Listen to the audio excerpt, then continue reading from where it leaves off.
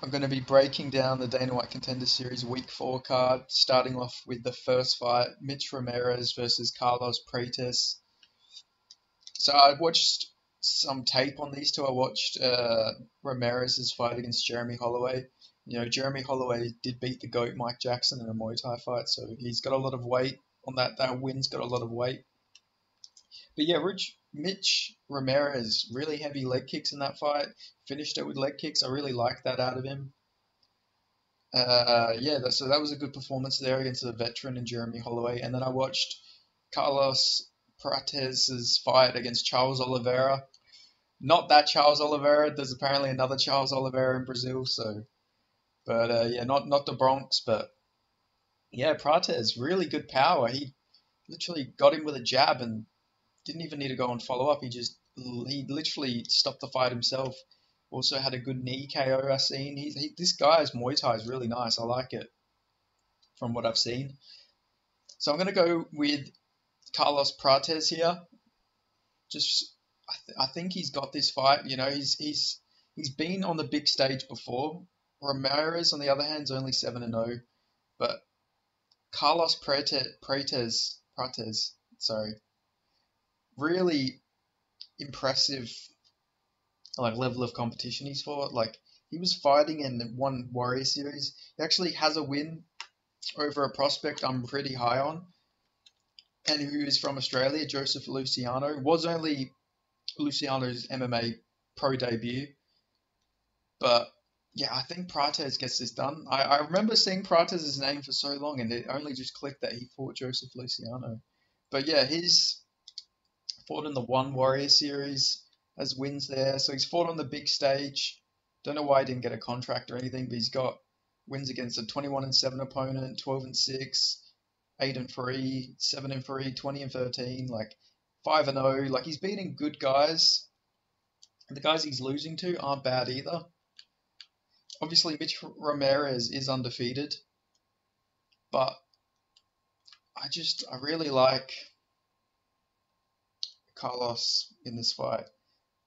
Ramirez hasn't fought the greatest level of competition. His best win is 10-5, Jeremy Holloway.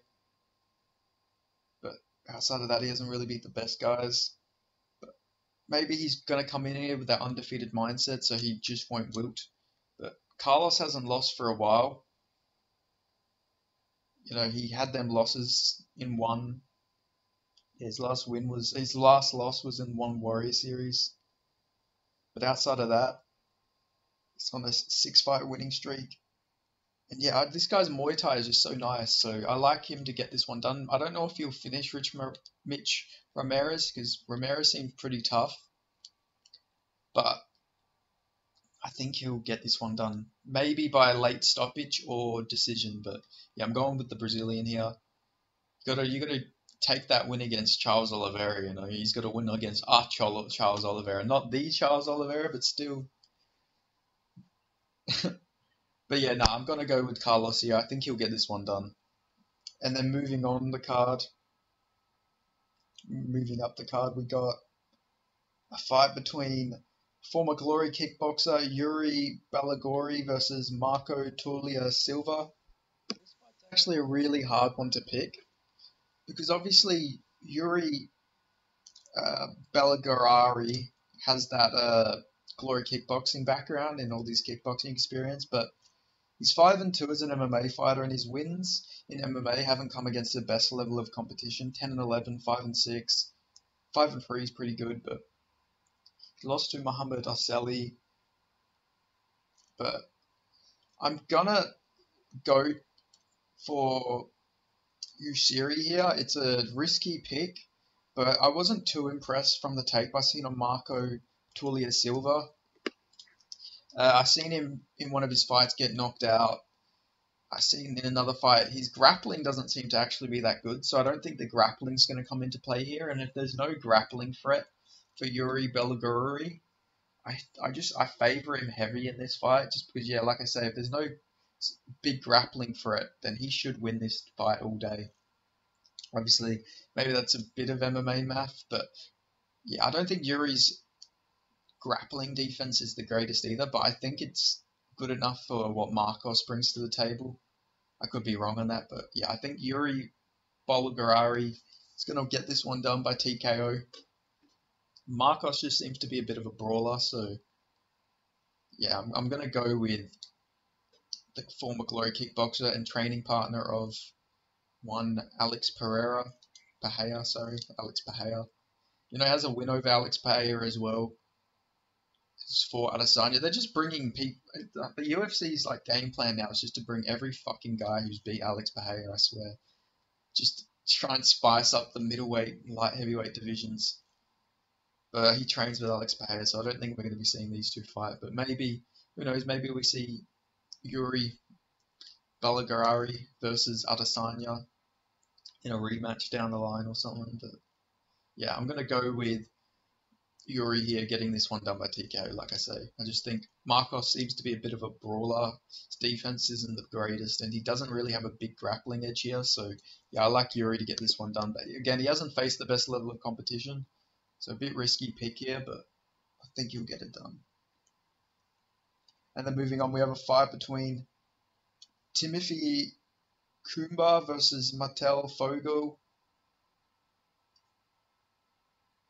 I'm gonna go with Matteo Fogel here. Yeah, I'm gonna go with him here. I think he'll get this one done. Just Timothy seems to be a bit of a brawler, but he's got some ground and pound wins. I think I think Fogel will be able to get this one done by submission. That's my prediction here. I think his grappling's pretty good. He has a win over Garrett Armfield. And Garrett Armfield just came back with a big win last weekend on UFC Singapore. So yeah, I like Fogel to get this one done. And then moving on, we have a fight between Chandler Cole and Thomas Peterson. I'm gonna be going with Thomas Peterson here. I think his grappling edge here is just too big. I can't see him not taking down Chandler Cole and getting this one done. Chandler Cole's got an interesting style, was on tough, but Thomas Peterson's only loss was to Waldo or Cortez Acosta, which, if I remembering that fight correctly, because I watched it when it happened live, I think Costa was down 2 rounds, but he just came back with when Peterson was a little gassed out. But yeah, Peterson's got a really big grappling edge, and with his wrestling, I just see him having so much success against Chandler Cole, especially if he gets Chandler Cole on his back. I don't think he's getting back up. So I think Thomas Peterson's just going to ground and pound him out to a ground and pound TKO victory here. Yeah, that's just how I see this fight going. I favour him pretty heavily here. So I'd be shocked if he loses this. Chandler Cole is just it's very similar to Chris Barnett. He throws spinning shit for a big fella. So, maybe he catches him with something crazy, but yeah, I'm going to go with Thomas Peterson getting this one done. And then we got the main event, Dylan Salvador versus Bolajiki Oki. I'm gonna go with Dylan Salvador here. He's got another guy with a glory kickboxing background. But the thing with him is he's winning these fights by submission. Like, this guy got a kickboxing background, but he's club and subbing all these guys. He even got a Von Flue. Yeah, this guy's got some legit submission skills, which I like to see out of a glory kickboxer. More wins by submission in MMA than TKO, which I really like to see out of him. So yeah, I'm going to go with Dylan Salvador getting this one done. I just think his striking edge is going to be really big here, and then he can also club and sub if he needs to. But his opponent's a really hyped prospect. Has some really good wins on his record. His last win wasn't so good though, an 8-13 opponent, but he beat a 13-0 guy, but then beat a 0-0 guy. But beat Tudor Domenji, who lost to Bogdan Grad afterwards. I remember watching that guy's fight. So that guy had a bit of his record doesn't speak for how good he is, that Tudor guy, but yeah, I like I like Dylan Salvador to get this one done. I really like that he's a kickboxer who's got submission skills. It's just a good asset to have. So yeah, I think he'll get this one done. And I'll say he gets it done by a TKO. So yeah, thanks for watching. Like, comment, subscribe, and I'll catch you next time.